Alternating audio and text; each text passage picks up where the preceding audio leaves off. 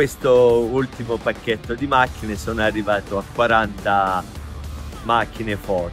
Continuo a comprare Ford perché le prime 10 macchine ormai hanno 5 anni, col mio lavoro di cavacantiere non mi stanno dando nessun tipo di problema, sono macchine molto efficienti per il lavoro che facciamo noi e non stiamo avendo nessun problema né a livello di sospensioni e quant'altro.